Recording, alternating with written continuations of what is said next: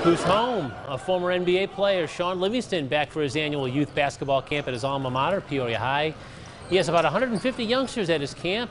He's scholarshiping all of them, so there's no fee for those boys and girls to come and learn the game from a man who won 3 NBA titles as a player with Golden State.